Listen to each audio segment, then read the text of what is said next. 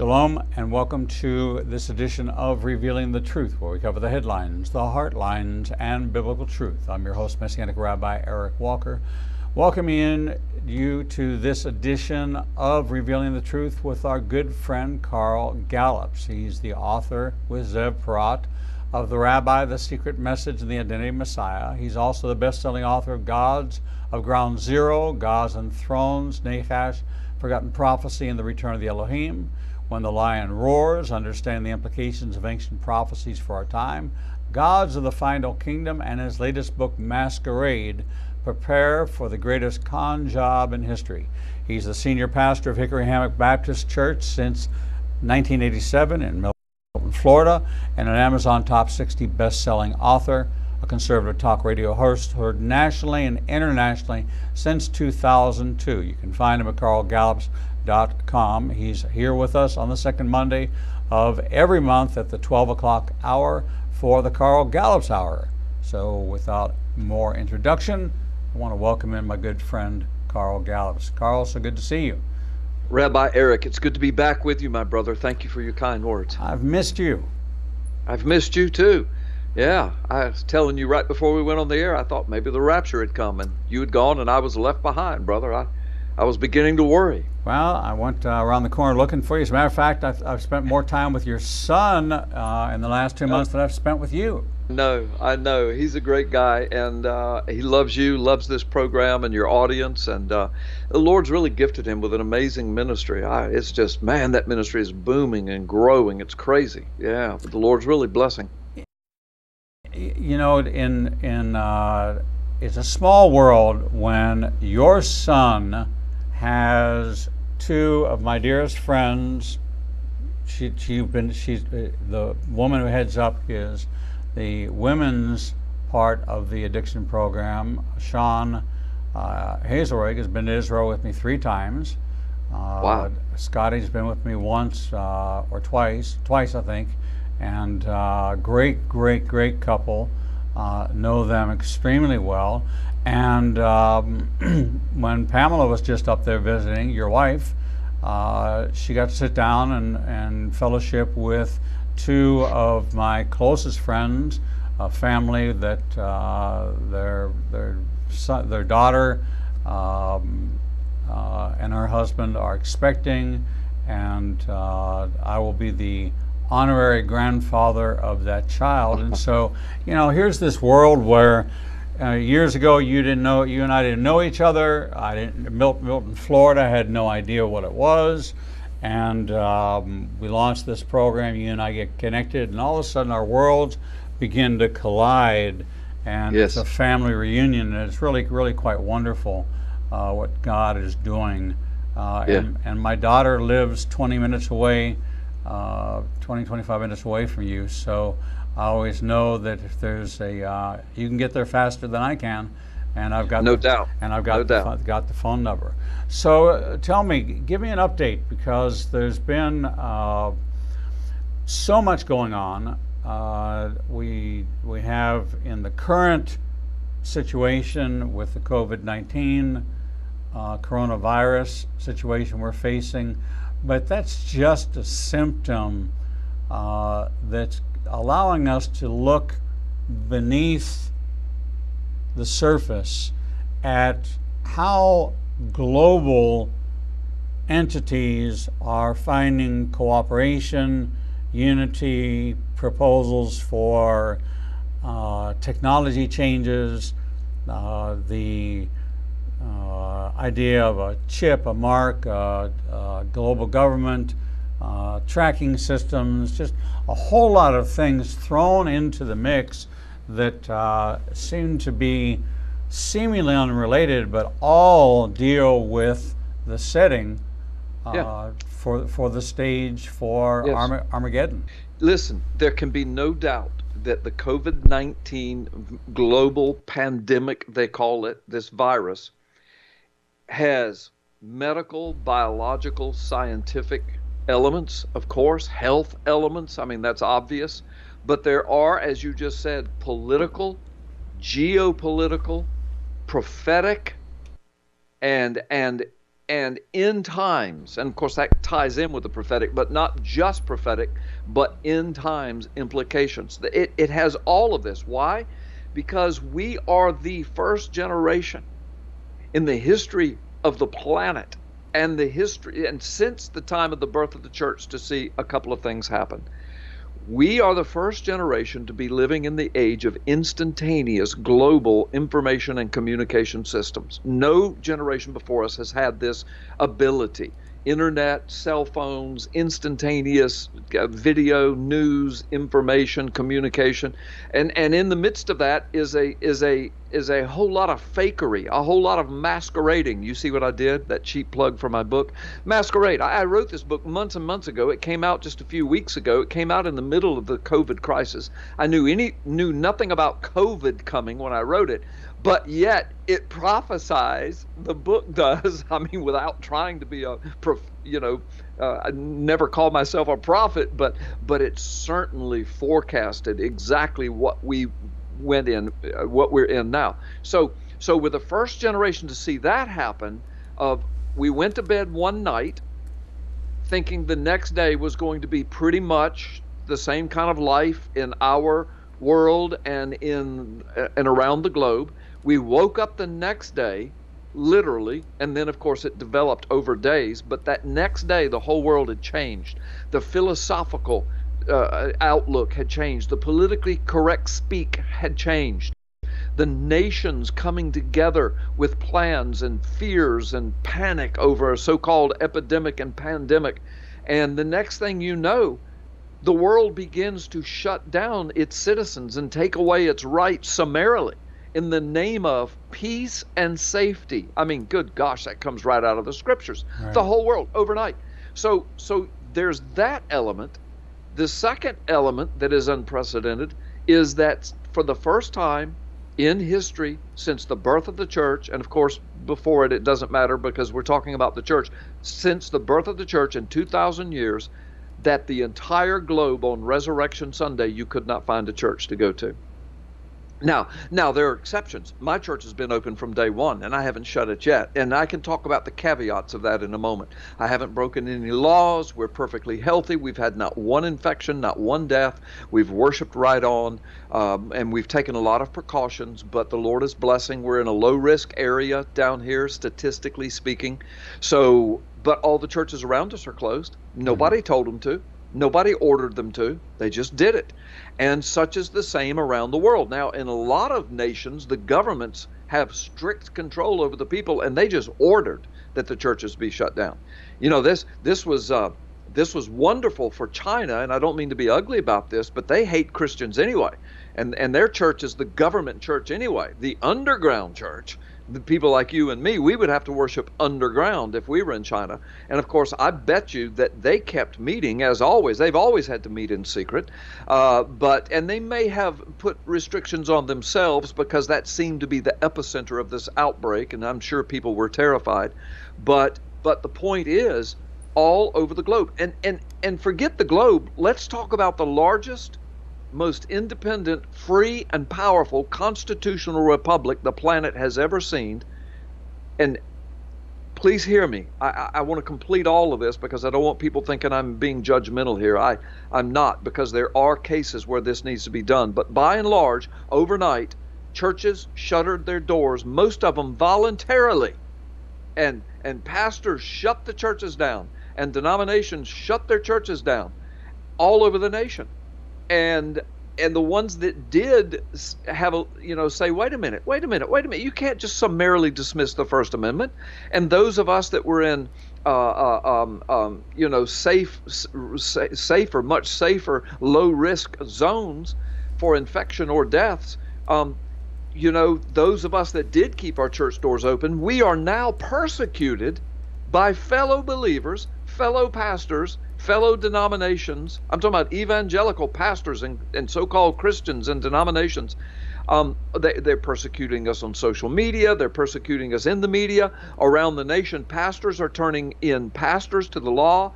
Churches are turning other churches over to the law, just like Jesus said in the very last days. Brother would turn against brother, sister against sister. They would even deliver each other unto death. I'm sure that's going on around the world in communist countries where Christians are meeting and people are turning even family members into the government because they're so afraid they're going to die of the COVID-19 virus, and we'll talk about that in a minute. But these are the two things. We went to bed one night, the next morning the whole world had changed. No generation before us could that have happened in. The spirit of Antichrist, the spirit of fear, the spirit of anti-church, the spirit of anti-Word of God has spread around the globe. I tell my folks around here, my people at my church love this, but the people in our community hate me for saying it because it's the truth. I say, isn't it hypocritical? Isn't it ungodly? Isn't it anti-Christ spirit that the people in our own region down here will look at churches like mine and say, you are evil. You're so unsafe. You're helping to spread the virus. We haven't had a single person in our congregation of many hundreds, not a single one has been diagnosed with COVID. I'm not bragging I'm humble before the Lord on this. This is God's protection. Right. We prayed for this for years before this ever happened, and that's another whole story. I was preaching and teaching on the Philadelphia church, the protection of the Philadelphia church when the testing came upon the world. And we've been praying that God would protect us and preserve us in the midst of those kinds of testings. And here's one of them. And the Philadelphia church says, basically, because you have not closed your doors, because you have not shut down the gospel, because you honor my name when others won't, you honor my word, I will protect you in the midst of the testing that is going to come upon the world. So what has happened, I tell my folks, and as I said, people around here don't like me because of it, but I say, isn't it interesting? Hickory Hammock, our church, we shut down everything except for Sunday morning worship. And we told the community, our doors are open. We've got a big sanctuary. A lot of our people won't come because they can't come. Some of them are elderly. Some of them have underlying health conditions. And we got a lot of young people and young couples in our church too, and most of them are here. Some of our elderly. We've got a lot of very healthy elderly people, and they're there. But we have a Sunday morning worship. We've got plenty of room in our sanctuary for people to spread out on their own. We put hand sanitizer everywhere.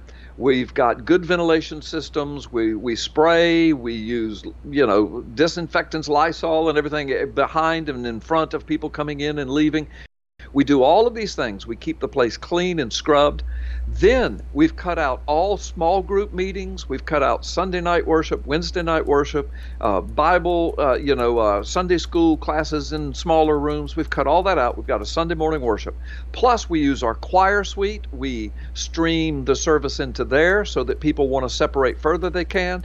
We use our fellowship hall where we stream the service into there and more people can go over there. Plus we stream live to the world. And we tell our people, do not come if you don't want to. Don't worry about it. Nobody's going to judge you. We're not a cult. We don't make people come to the church. I'm not standing up in the pulpit defying the law. There is no law against us meeting. The governor actually, in his order in Florida, he said churches were essential services and that people could go to church without any fear of the law. He said that pastors are essential infrastructure personnel, and that we may move around freely as long as we're in the process of ministering to people. And so I'm thrilled with that. I know the same has not happened in Alabama, but it has happened in Florida. And so, but in the midst of that, these same Christians from other churches, brother, who are trashing us because a couple of hundred people, now we have many hundreds that come to church, but now we don't, because some of ours are staying at home watching live stream and we're spreading out.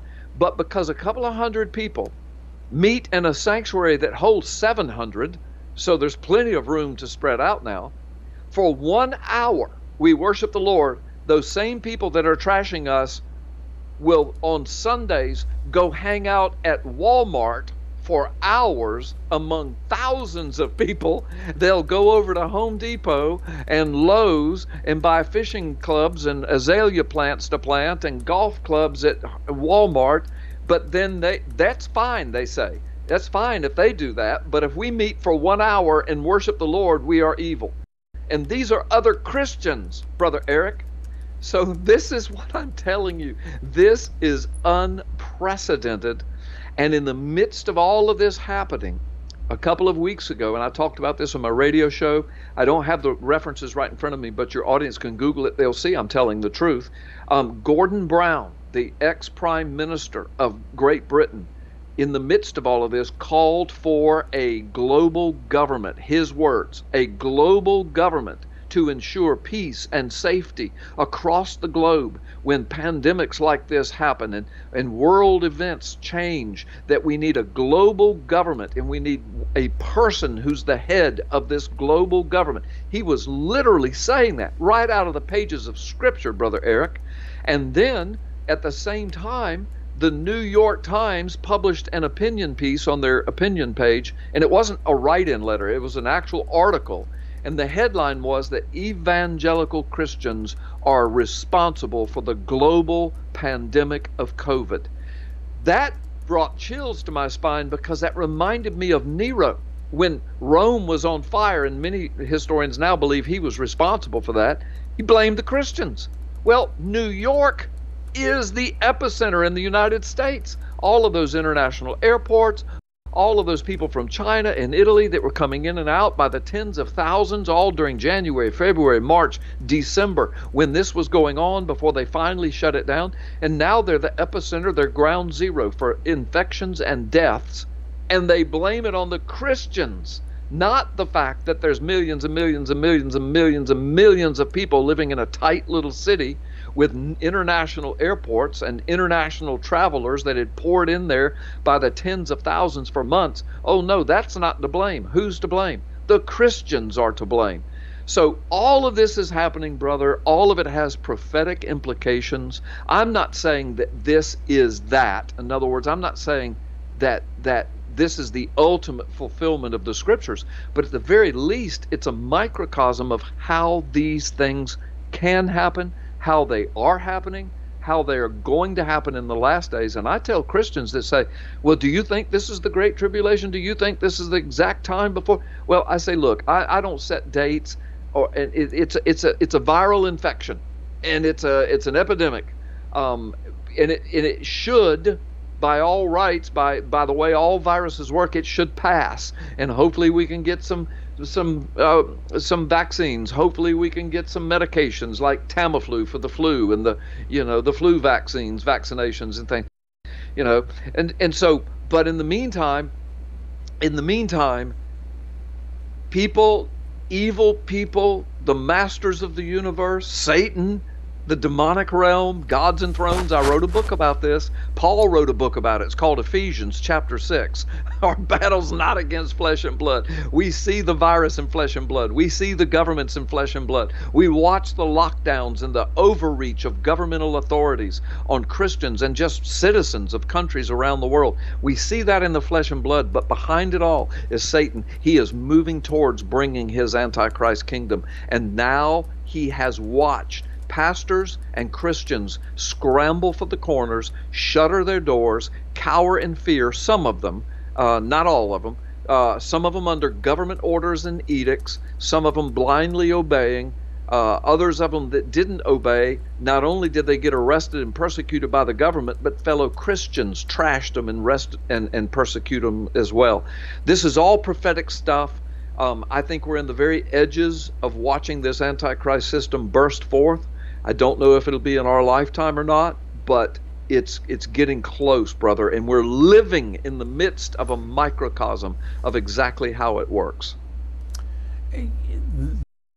The view that most people have had is that the rise of the Antichrist is going to be this son of perdition, this man of lawlessness. But we also read, when the words were spoken, that there were already antichrists in the world. That's correct. That the one whose the number of his name will equal 666 in the Hebrew language, that will be the one who will make a covenant with many. But there are many antichrists, and there are many who have an anti-Christian agenda. If there's 2.2 billion Christians, that means there's 5 billion non-Christians. We are the minority, and if there is a way to control this really disobedient minority that's not willing to go with the status quo of the whatever the government policies are. We are the rebellious body. We are the rebellious arm of it. But it is wonderful that we've had an influence on Washington, but should that change, the whole game changes. Yeah. Everything changes. Changes, and it can happen overnight. And you know what, brother? You talked about, that was brilliant what you did, 2.2 billion Christians. That means there's 5 billion or more that are not Christians. Well, in the most fundamental definition, then those 5 billion would have the spirit of Antichrist. Correct. In the fundamental definition. I'm not making them out to be the devil or demons. I'm just saying that they are opposed to the Christ. They are opposed to the gospel. They are opposed to the Word of God and to the Church of God. And the foundation for what you're saying, and I want to make sure people know this is straight from the Bible. Jesus said, "If you are not for me, you are against me." Against me, Antichrist. Right. So yes. it's a very clear position to take. Is we're not saying that this person is demonic. We're just saying that according to Scripture, if you are not for Jesus, you are anti-Jesus, you are antichrist. Exactly. Thank you. So the point I'm making on that foundation that you set, and then I started expounding upon, is that 2.2 billion, you say, well, that's still a lot of people. Yeah, but let's use the United States as a microcosm, because we are the largest Christian nation on the planet right now. Now, China's right behind us, but they're underground, you know. So we're the largest nation, Christian nation on the planet. And when we hear that, we think, wow, that's great. Not really. In fact, it ought to send shudders down our spine. Why? So the largest Christian nation doesn't know what a marriage is? The largest Christian nation doesn't know what a gender is?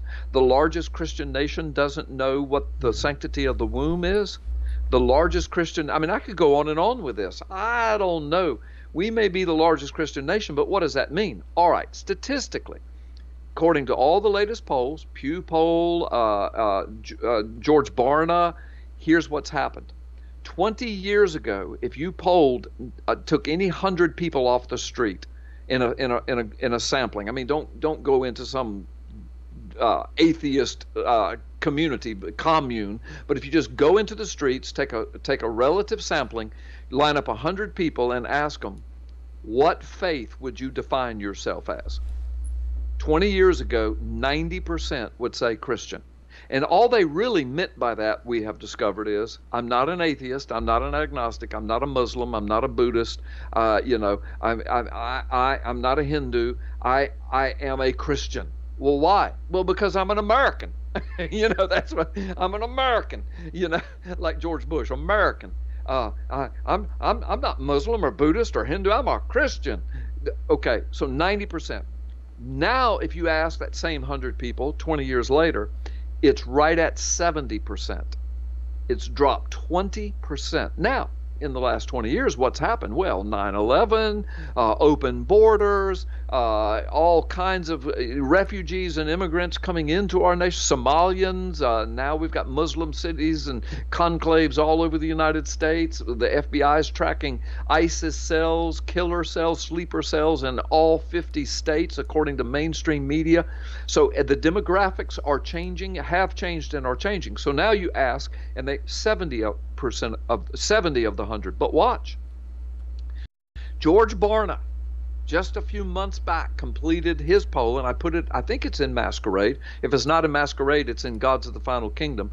But he asked that remaining 70%, okay, how many of you have a biblical worldview? Now, that's the only thing he said. He said some little caveat. In other words, you believe that the Christian life ought to be lived from a literal and contextual interpretation of the Bible.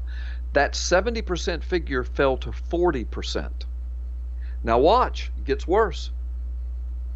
Then when he asked the remaining 40%, he said, now, how many of you believe that living a biblical worldview, um, it means that marriage is between a man and a woman. It means Israel has a right to exist. It means prophecy is happening in our day. It means, and he goes through these things that you and I talk about all the time, a biblical worldview. It fell then, out of any 100 people, it fell to less than 10%. So we might have 70% saying, Lord, Lord. But Matthew 7, Jesus said, not everybody who just says, Lord, Lord, is going to enter the kingdom of heaven. In other words, not everybody who just says, Lord, Lord, is a Christian. They are not born again. Not everybody. I'm not the judge of that. I'm not being judgmental here. I'm just telling you what Jesus said. I'm telling you what Americans are saying. I'm telling you what George Barna Poll is saying. And so what we've got, brother, we say there's 2.2 billion Christians. There's not anything even close to that of born-again, Bible-believing Christians who come from a biblical worldview. Because Jesus said not everybody who says, Lord, Lord, is going to enter the kingdom of heaven. Watch. But he who does the will of my Father. What's that? Stand in the word contextually. Exalt Jesus without shame, without fear. Claim that he is the way, the truth, and the life. And tell people, we know what a marriage is because God says it. Jesus says it. Have you not heard? Matthew 19, verse 4. Have you not heard from the beginning? God made them male and female. For this reason, the man will leave his parents and marry his wife, and the two shall become one flesh. I mean, these kinds of things. But 90% of the 70% who say they're Christians, 90% of Americans who say that say, we don't believe that.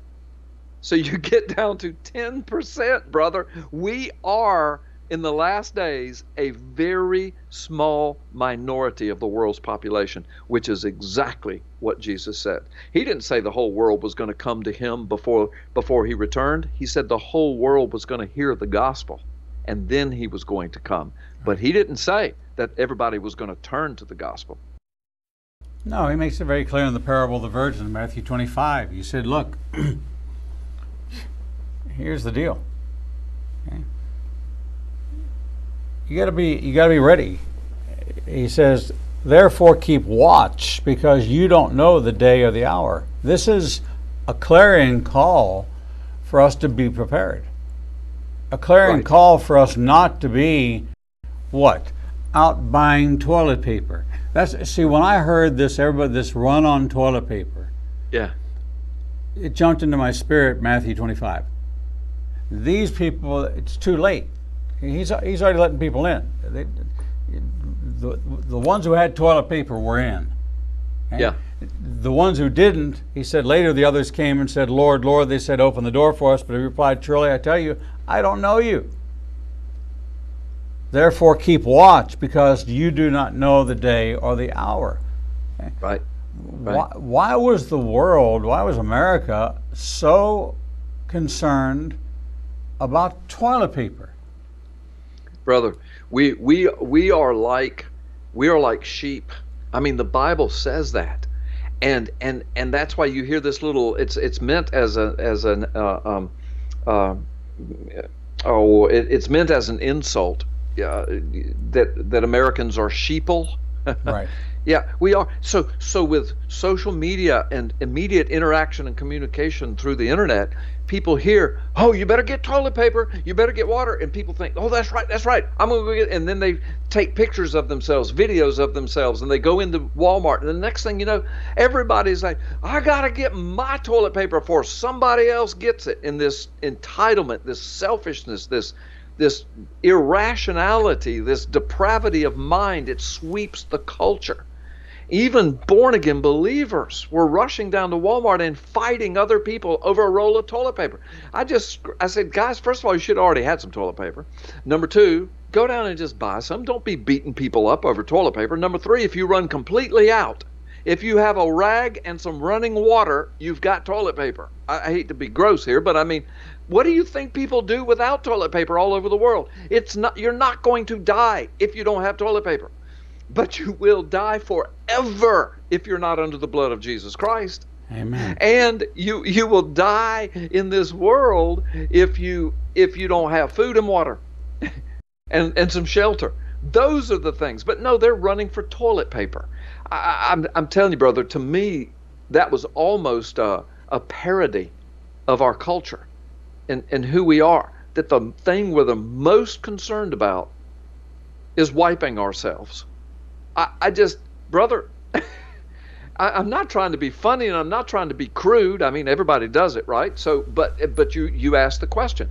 So we watched this panic, and that transferred over into this unnatural, ungodly, demonic fear. Oh my God, we're all gonna die. Well, wait a minute. God has not given you, my sister, my brother, that spirit of fear, but God has given us the spirit of power and love and of a sound mind. Well, where does that come from? From the Holy Spirit. Where does panic and fear come? From an unholy spirit. It is demonic. So that begins to sweep. The next thing you know, it goes all over social media. Well, we shouldn't be gathering in churches. And the next thing you know, churches, yeah, that's right. And they start shutting their doors before anybody asks them. Now, you know the evil people are watching this, Eric.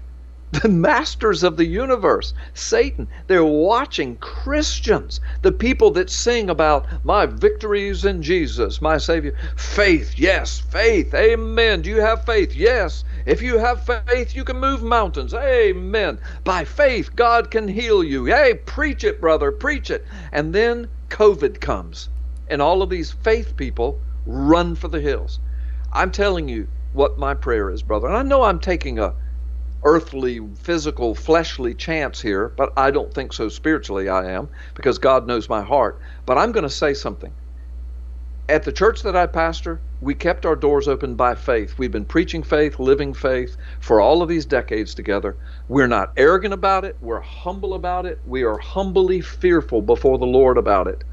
Reverently fearful, knowing that we are not any more special than anybody else. We do not deserve for God to completely protect us, but we have prayed, and for years I have preached and taught. You walk in the Lord. You go where God tells you. You do what He tells you to do, and you say what He tells you to say, and He will bless you for it. He will honor you for it. Psalm 1 says that, and all through the Scriptures into the New Testament. So now here we are in the midst of a global crisis. We've kept our doors open, and our prayer has been, Lord, not for our protection physically, not for our pride, but for your word to be proven true. Would you just protect us while we show the world? We will use our heads, we will wash our hands, we will spread people out, we will have one morning worship service, we will not poke a finger in the eye of Satan. Right. But we will come before our Heavenly Father in faith and say, Lord, we're going to keep the doors open. We're going to sing your praises. We're going to preach the gospel. Would you please protect us? We've been doing this since it all started in January. Here we are. We are blessed. We are protected. The gospel is going out. We're one of the few churches open. And I'm telling you, evil people are watching all of this, Eric. That's the thing. This is so prophetic. Never has a generation on the planet since the birth of the church, never has a generation seen anything like this. Listen, yesterday while I'm preaching resurrection services at our church, I mentioned the fact that in Kentucky, you've probably already talked about this, the governor, by edict, shut down any kind of worship service. He said you can't have car churches, where you drive up. You can't meet meet outside. You can do nothing except maybe stream online if you have the equipment and the money and the personnel, and if there's good bandwidth, and if the internet doesn't shut you down, and if you have a Facebook account, and if you have a YouTube account. That's the only way. Well, brother, there were churches that denied that unconstitutional, ungodly, antichrist spirit order, and they were fined. The governor said, we're going to send state police around to the churches. We will arrest, we will ticket, $500 fine on the spot for anybody caught in a car church. They went to one church in Kentucky where people were in their cars, families in their cars. So it was not against the law for that family to drive around in that car and go to Walmart and get groceries, or to buy fishing poles so they could go fishing. But if you drove that same car with that same family into a parking lot, you never got out of your car, but you worship Jesus Christ with other people who are parked there listening to a preacher over a loudspeaker, you are breaking the law, and they fined you and they arrested the preacher. That's in Kentucky, United States of America, brother. This is what I'm telling you. This is unprecedented. It is illegal. It is ungodly. It is antichrist. Satan is behind it. The evil people, the masters of the universe and governments of the world are watching this. If it can happen in America, if it can happen in the Bible Belt, it can happen anywhere on this planet. And Satan's getting ready to pull that string very soon. Amen. Amen. Pastor Carl Gallups, author of the new book Masquerade, talking about what's going on around us, big government, power, authority. The bottom line is that you decide on who you will submit to. And the book of Romans tells us that all authority is God appointed. But if what you're being asked to do is in conflict with what God asks you to do, then He is sovereign and He is the ultimate authority. We need to be obedient to Him first and foremost. We're going to take a short break, and when we come back, we're going to talk a little bit about Masquerade. Prepare for the greatest con job in history. A lot of this con job is being played out right now on your TV. But just not on this channel. Yes. We're going to be right back. The Lord meets you right where you are, and so does Igniting a Nation's new live streaming outlets. You can now watch Revealing the Truth, Revealing the Bible, and Prophecy Revealed simulcast live each Monday through Friday from 10 a.m. to 1 o'clock p.m. Central Standard Time on YouTube Live, Facebook Live, Vimeo, Periscope, and through our website, www.ignitinganation.com. No matter what device you are using, our program will automatically scale so you won't have to miss a single program. And if you happen to miss an episode, you can always subscribe to the Igniting a Nation YouTube channel and access over 1,000 interviews and never miss your favorite authors, special guests, and topics that interest you the most.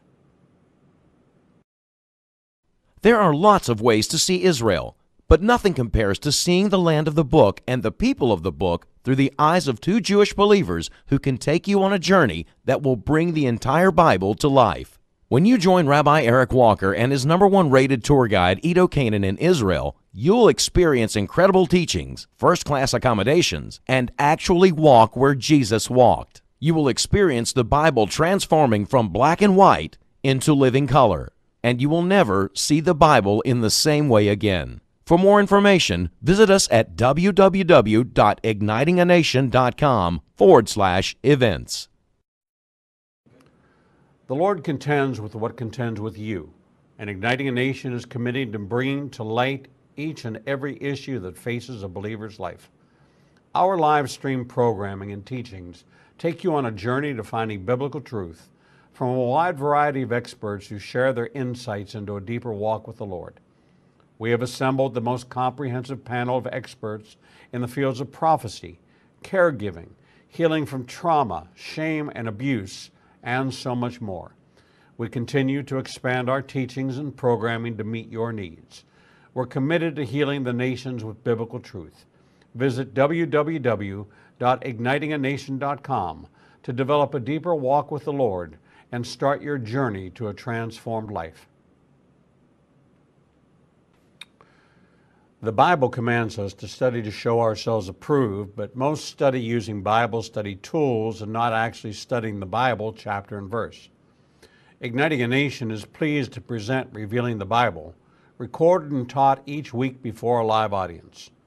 We take you deeper into the actual Bible and verse in both Hebrew and English and connect the dots between the Old and New Testament.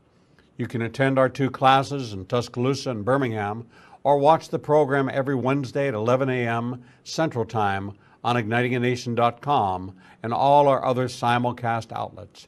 For more information, visit www.ignitinganation.com/event. Shalom and welcome back to this edition of Revealing the Truth, where we cover the headlines, the heartlines, and biblical truth. I'm your host, Messianic Rabbi Eric Walker, and we're talking with Carl Gallups, author of the new book, Masquerade, Prepare for the Greatest Con Job in History. He joins us here on the second Monday of every month at 12 o'clock, and for a second special edition on the last Thursday of each month, or the fourth Thursday of each month at 11 a.m.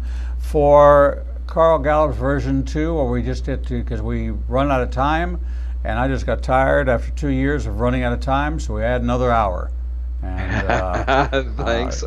You're so kind, brother. I appreciate it. Are you trying to say I talk too much? What are you trying to say? No, I'm trying to say that together we get great feedback. That sure wish you guys did more together. And, okay. Well, let's do it then, brother. So we're doing it. So take us on a little journey through Masquerade. Okay, I will. Appreciate it. Yeah, listen, Gods and Thrones, Gods of Ground Zero, and Gods of the Final Kingdom. My publishers call that the Gods Trilogy. Right. Masquerade really is the fourth of all of that. We just changed the title. We didn't want to run a good thing in the ground. What was this going to be the Gods of? But all of them, I'll tell your listeners, you do not have to read them in any order. They're all written to stand alone. They deal with certain topics, and you know how I write. Genesis to Revelation, I connect the scriptures. I don't hone in on a theme and just make the Bible say what I want it to say. I deal with the contextual outpouring of the Word of God, and I deal with stuff that have kinds of topics and things that have long been ignored by the modern American church. The classical church understood these things, because you can go back to the classical scholars and they write about these things. They write about the supernatural and the connections throughout the scriptures. They just took it for granted that the Word of God was speaking truly. When Paul said in Ephesians 6 that our battle is not against flesh and blood, there really are other dimensions of reality. There really is a demonic realm that really does influence our lives, our churches, our governments. They took that literally and seriously and wrote at length about it, tying scriptures together. So what I've done is try to restore this classical understanding of the Word of God, this biblical contextual understanding. I go all the way back to the first century and find out what the early fathers knew about it, because they're the ones that were either related to the first disciples, or some of them were the actual first disciples and their disciples who were writing about what Jesus taught directly to them. And so in my writings, all of these, the God series and Masquerade, which is really the fourth one, what I try to do is just unwrap some of the deep mysteries and truths of God's Word, put them in a way that everybody that's a born-again believer can grasp it, can understand it. And then not only is it a teaching, because I want, the Bible says to study to show yourself approved, so you can accurately handle the Word of God. But more importantly is to take that teaching then and move it into our life, to apply it. Not only that, but into the headlines, into the world we're living in, and into the prophetic line upon which we are traveling. And so I try to write, as you know, my books, each chapter is about 5 pages, 6, 7 pages at the most. I try to write in a conversational style like you and I are speaking right now, but I have everything backed up with plenty of scholarly research, word studies. I don't get really PhD academic with anything. I want everybody to be able to get this, but a PhD can go there and then follow my reference notes to the end, and in the end notes there's another book back there, basically, with it goes even deeper and even more into the academia of it. So the bottom line is, when you're reading the books, I take you right into the third person. I put you on the shores of Galilee. It's like reading a novel. You get to hear the conversations between Jesus and the Pharisees, and Jesus and the lame man, and Jesus and the guy with the withered hand in the synagogue. And Masquerade, I take you right into the synagogues. It's like you're there. I mean, the Lord enabled me to do this, but you can taste it, you can smell it, you can feel it, and you hear Jesus speak, and the reaction, you see the reaction of the Pharisees, you see and feel the utter unbelief and weeping and thankfulness of the man whose hand was healed right there, but then the outrage towards Jesus because of it. You walk along the shores, you watch the healings, you hear the teaching, you gather on the shores in Matthew 13 that night or the next night when Jesus is right before sundown. He lays out 7 kingdom parables in a row. The kingdom of heaven is like, the kingdom of heaven is like, the kingdom of heaven is like. And brother, he is looking right at the Pharisees when he's speaking most of it. He's looking right beyond them into the demonic realm, and he's speaking to Satan as well. He ties in last days prophecies of what's going to happen in the church in the last days, how the tares are planted among the wheat, but then the Lord comes and disperses them. But it is the enemy, it's Satan in the last days who's going to pollute and pervert the church. We get into the New Testament, and what do we hear Paul say? The Spirit clearly says, in the last days, false prophets, false teachers, demonic spirits, people gathering teachers tickle their itching ears, the church being led astray.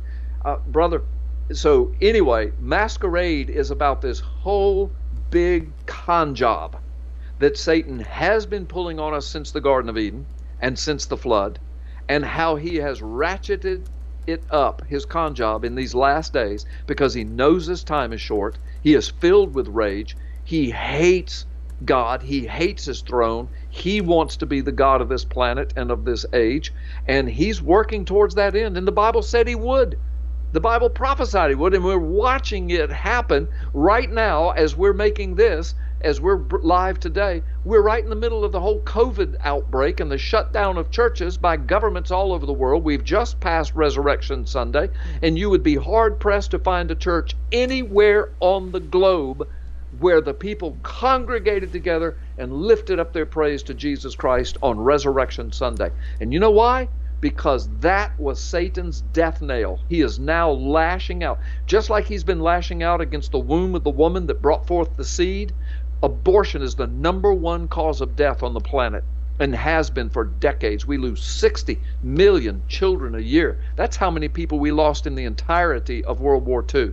There is a World War II Holocaust that happens every single year on the globe, and nobody cares. And Satan is attacking the womb of the woman and the seed of the womb of the woman. And now he's attacking the church on Resurrection Sunday. He shuts it down, but with a virus that becomes a pandemic. And then the governments, he pulls the strings and pushes the buttons and convinces world leaders, church leaders, to shut down the church and then to persecute any pastor or Christian who keeps their church open. Brother, if this is not prophetic, I don't know what is. And this is where we're living. This is what Masquerade talks about. It peels back all kinds of layers of Satan's lies. Who Satan really is, what demons can and cannot do, who demons really are, who Satan really is, what powers he has, what powers he doesn't have. It talks not only about the major hooks that Satan's going to use in the last days, pornography, drug addiction, all of these different things, but it gives deliverance. There are actually chapters where you can work self-deliverance in your life, as though a person came into my office and sat down and said, "Pastor, I think I'm demonically infested. I think I'm demonically being manipulated. I need some help. I need to be delivered. I need to get set free. What do I do?" Well, I write a couple of chapters as though you had come into my office, the reader had come into my office, as here's what you pray, here's the attitude of your heart, here are the scriptures that you claim, here's the word that you claim, here's what you do next, here's the support system you build around you, here's where you go, here's what you do. It's all right there in the book. So not only is it a teaching book, but parts of it read like a novel, and it puts you there so you can feel it, taste it, touch it, smell it.